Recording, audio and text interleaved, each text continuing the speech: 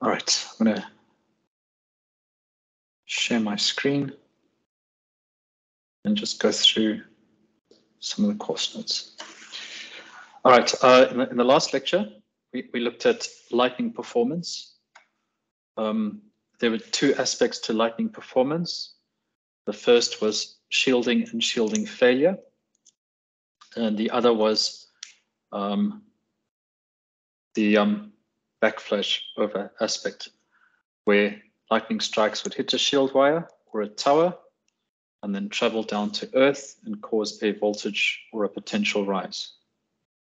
That potential rise could be high enough to cause flashover from the tower to the phase conductor. So we'll explore that a little bit more today. Again, have a look at that probability.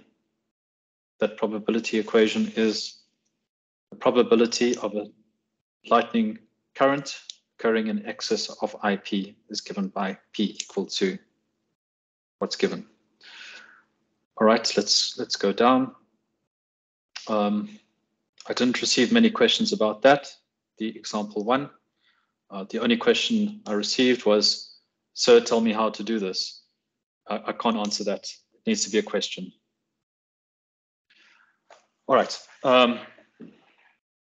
So backflash over. I'm going to change to my iPad for this and draw out some of the aspects of it.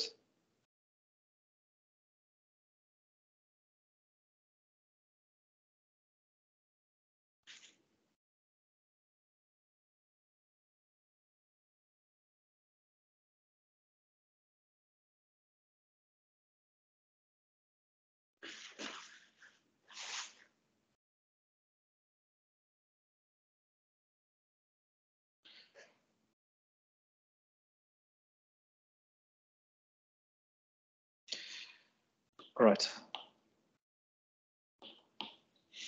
So we have a transmission tower.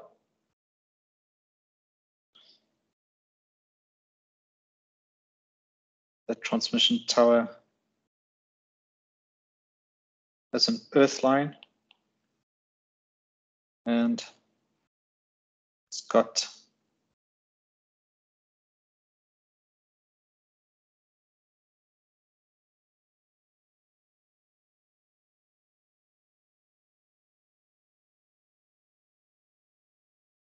three phases. So we're just going to look at phase one. So that earth tower itself, it is not just placed on the ground. It has to have a strong kind of civil or structural properties. So in fact, the legs of that tower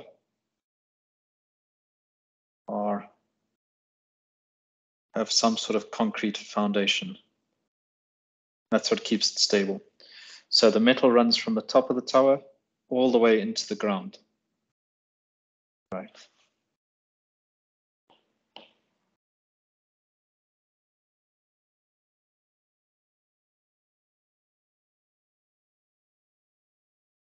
Okay. So what happens? Lightning strikes here with a very high current. It is a metal structure. So if it's a metal structure, it's almost like a conductor. So that current goes down.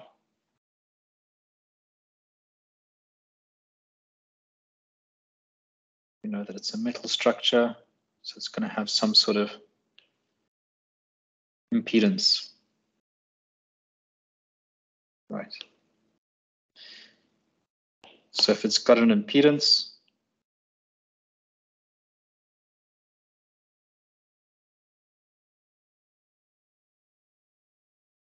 it's got a voltage.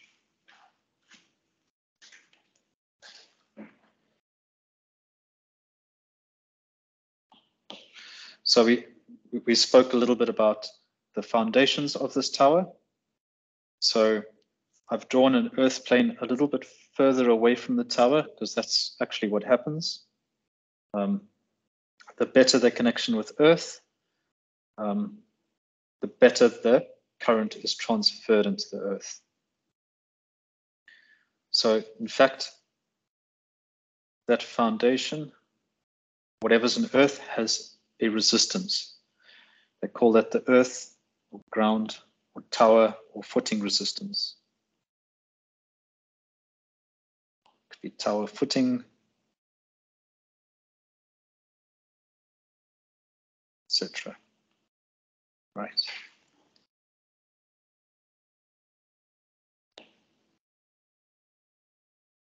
So we know from electromagnetic theory, when you have a traveling wave, remember your waveform could be a 10 by 350 or so, or a 10 by 75.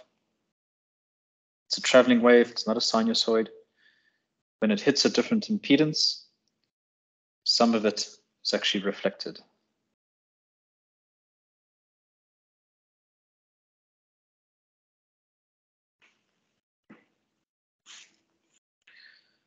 Right.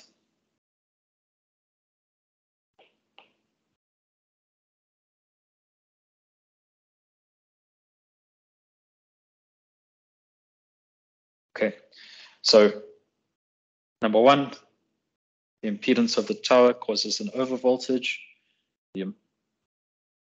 The reflected current causes another overvoltage. When that voltage is high enough, you have your phase conductor there on the left.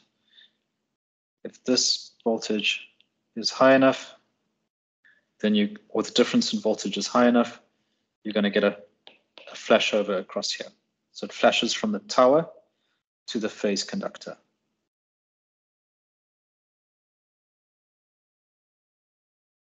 Let me draw it in black because this is a bit of a dark color. Blue.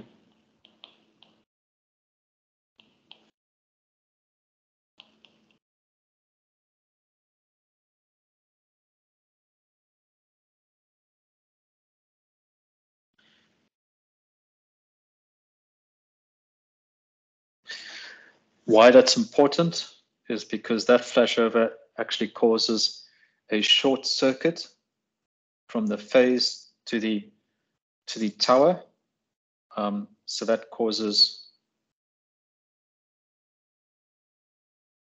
your protection to trip. So that back flashover is very bad for your power system. If your power trips, then it takes out basically your whole line. So you don't want that. So we can draw this a little bit more electrically. There's your tower impedance. Right.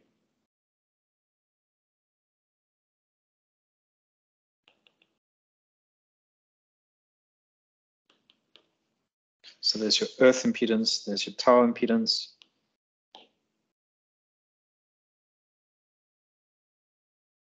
There's your current source.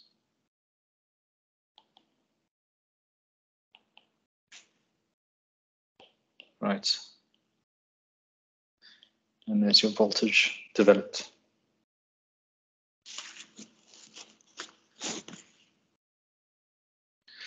I'm sure you guys did reflection diagrams in EM theory. Thumbs up would do if you did.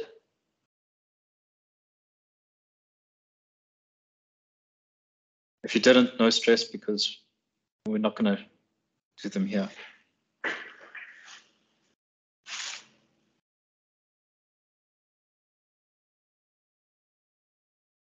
All right, so that's the basic principle of back flashover. So lightning strikes an earthed conductor or an earth tower. The current runs down, causes some sort of reflections. A voltage develops between the tower and the phase conductor. When it flashes over, if the voltage is high enough, it causes protection trip.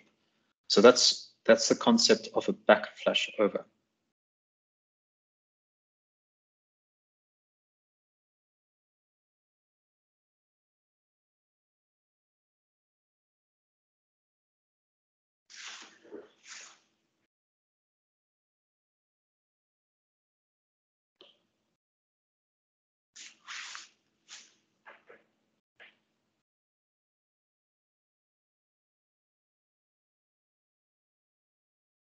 All right.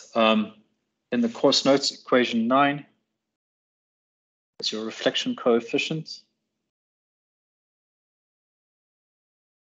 And let's just look at that a little bit. It's equation 9.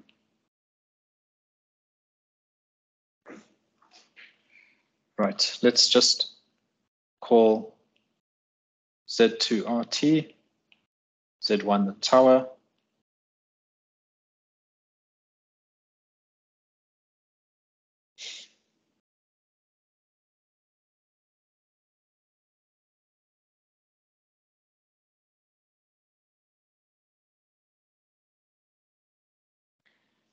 right, so let's say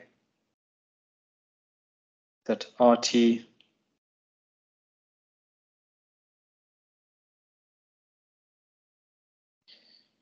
tends towards infinity, a very high number.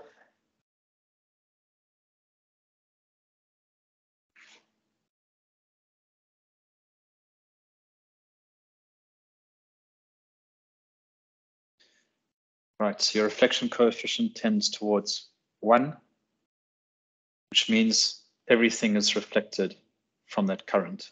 So that means your voltage doubles.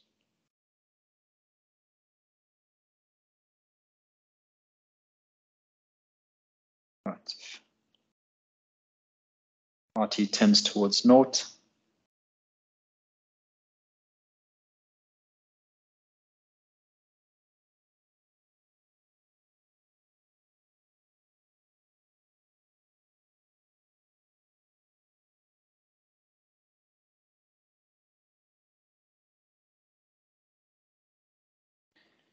Right, your reflection coefficient tends to -1.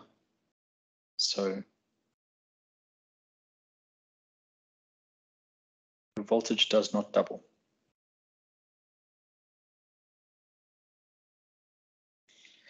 So at -1, all your current gets synced into the earth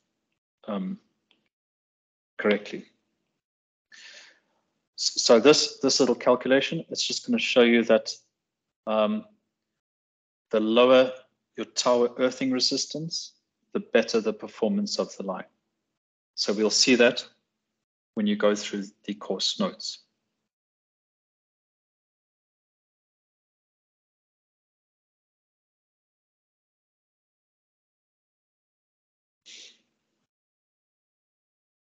All right, I'm just going to switch back to the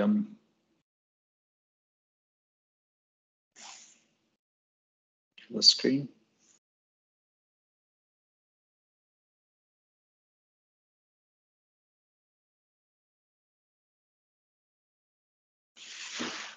Right, so the equation there, the reflection and transmission coefficients, you can see them there. That was equation 9.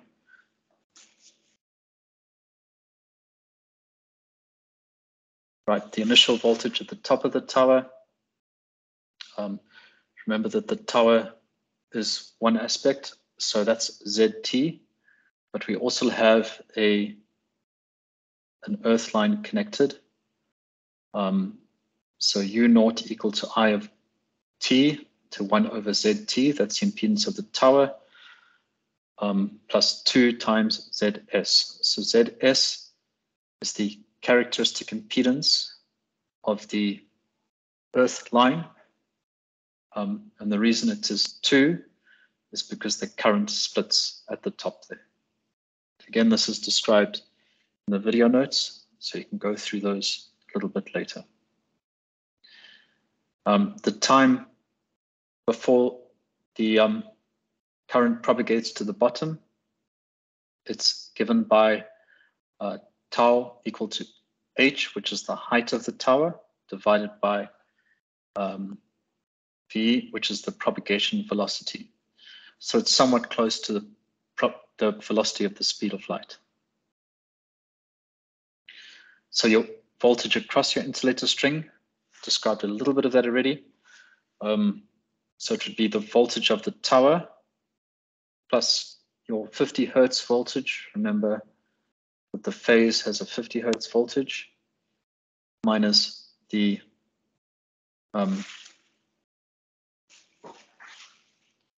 the reflected component.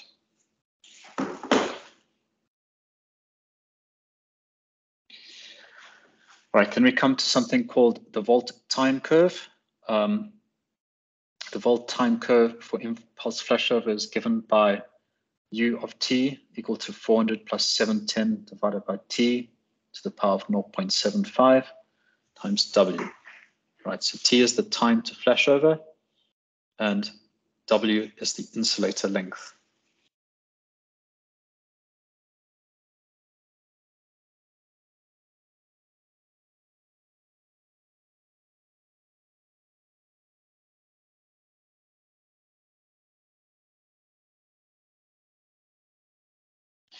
So let's have a look at that plot quickly. I'm just going to swap screens again.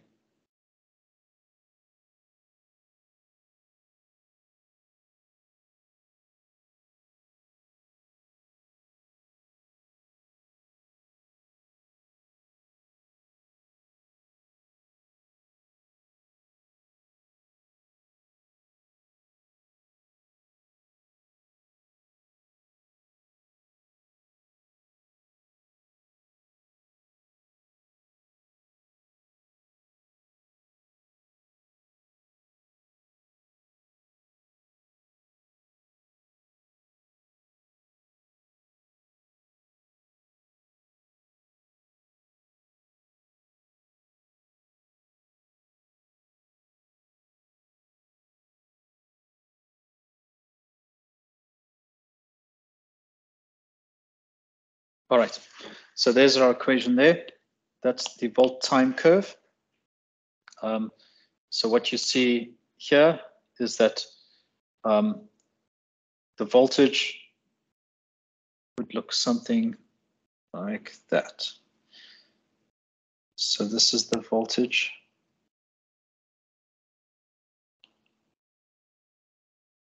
So that's the flashover voltage. That's U of t.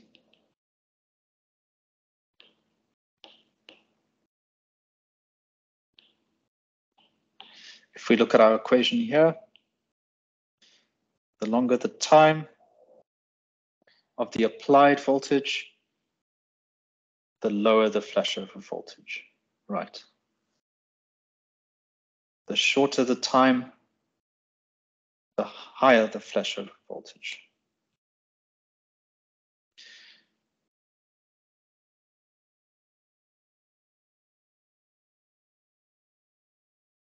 Right, so that means if we apply a voltage of VA for time of TA, then flashover will occur. So what this is saying is that if the voltage is low-ish, then you need to apply a longer time for flashover to occur. That makes sense. If you apply a very high voltage, then flashover will occur at a much shorter time. So it's stressed for less time, so it requires a higher voltage to flashover. Whereas if you look at VATA, it's stressed for a much longer time, so it requires a lower voltage. Right, that kind of makes sense if you think about your probabilities that we looked at earlier on. If you consider the streamer mechanism, etc., you need something to initiate the avalanche, and it needs to be sustained over an entire gap. So if it's stressed for longer, a lower voltage. If it's stressed higher, it needs a short, well, stressed for a shorter time, it needs a higher voltage. The other aspect here is your W. That's the length of your insulator. So if your insulator is longer,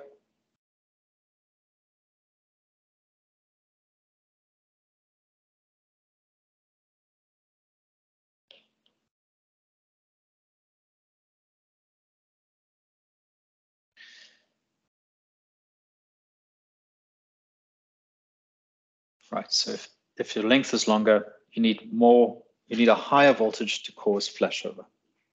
Right, that also makes sense because shorter gaps require lower breakdown voltages.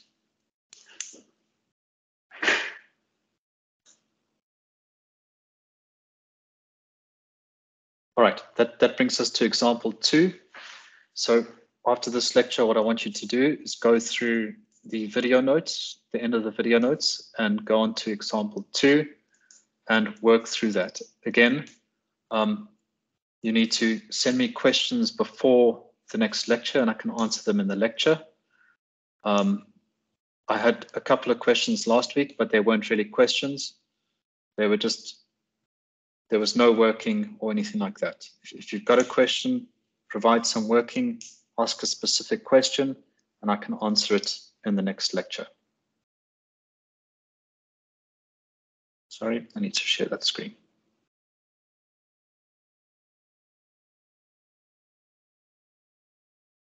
Right, so as I said, have a look at example 2 in the video notes, work through that, and then come back to me with questions for the next lecture. Switching performance, as we said at the beginning of this section, switching performance is really important for your higher voltage lines, so your 200 kV and above. So switching surges, they characteristically have a lower peak amplitude, but greater energy than lightning surges. So if we just remember the waveforms, a lightning over voltage is 1.2 by 50, whereas your switching over voltage is 250 by 2,500 microseconds. So it stresses your insulation for a longer duration of time. And that's what causes a problem. So they are caused by closing and reclosing of a transmission line. You'll recall from power systems that your transmission line has resistance, capacitance, and inductance. So switching onto a discharged capacitance with a 0 volts, what does it do? It wants to charge it up, and it'll do that. Your inductance would oppose any sudden flow of current, so it causes a whole bunch of transients that that cause these overvoltages. So switching of capacitive currents, often what happens in power systems is that you have capacitor banks. The capacitor banks are switched into a transmission system when it's heavily loaded and inductive, and that helps correct the phase. So you get better power transfer. But that means that you're switching in a capacitive current, and that could cause an overvoltage. Switching of inductive current. So transformers and shunt reactors on your power system. When you load or unload them, they are inductive, they cause an inrush, that could cause an overvoltage as well. And then if there is a fault, when you switch out or you switch back in, you do cause an overvoltage as well. So we looked a little bit at reflections for the back flashover, but similarly with the transmission line, the big stuff, you've got mismatched impedances all over the place. And that can cause reflections of overvoltages, and that can lead to a higher switching surge over voltage than you expect. Right, there is a switching impulse strength of air gaps. It's given as a V50 or a U50, and that's K into 3,400 divided by 1 plus 8 divided by D, where D is your insulation length or gap distance. Stick with gap distance so you can recognize the D. And then table 2 shows your gap factor. So that's the K in that equation.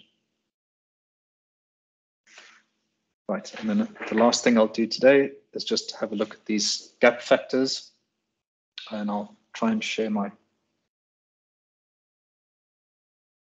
iPad again.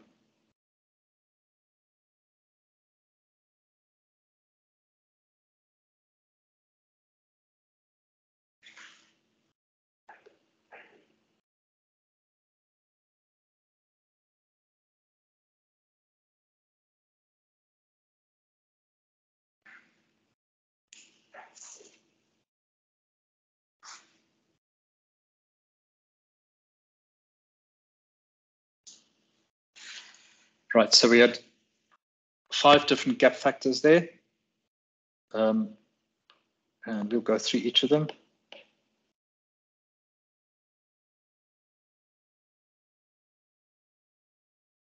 So this is called a rod plane.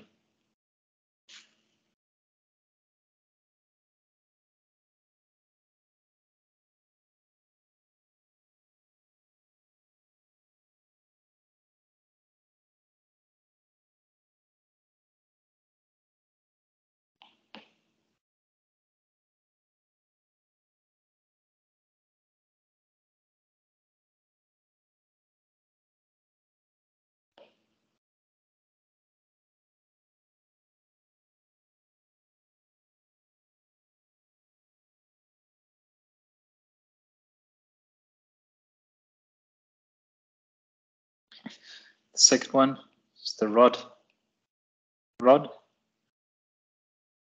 vertical.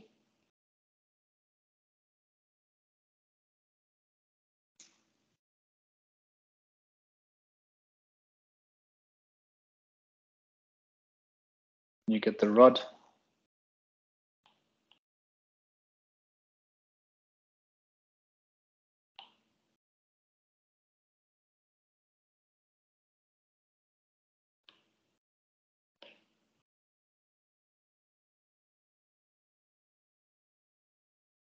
horizontal.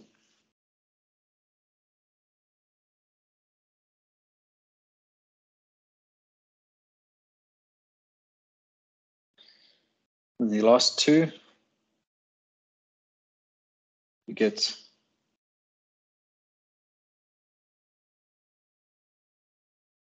a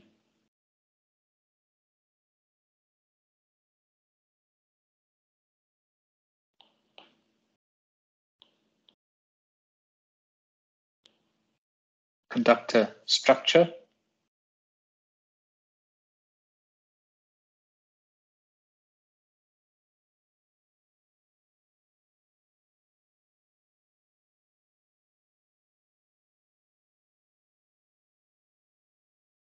and a conductor plane.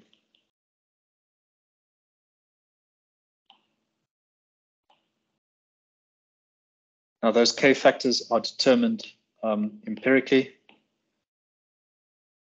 with many labs across the world, and they're given in the note there. So in a question, in an exam or test, I would give, it has to be this type of structure, and you just need to look up in the table, or I'd give you the actual gap factor. All right, that's it for today. Then again, if you've got questions, send them through. I can try and answer them in the lecture on Thursday.